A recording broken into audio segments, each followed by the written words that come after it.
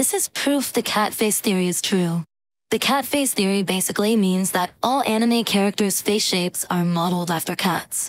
Japanese people low-key have an obsession with cats, and who can blame them? They have very cute features, so it could make sense. On the contrary, you could see this theory being tested on other animals, and it doesn't work as well as with the cats. But the animal that has the closest resemblance to anime face shapes might surprise you.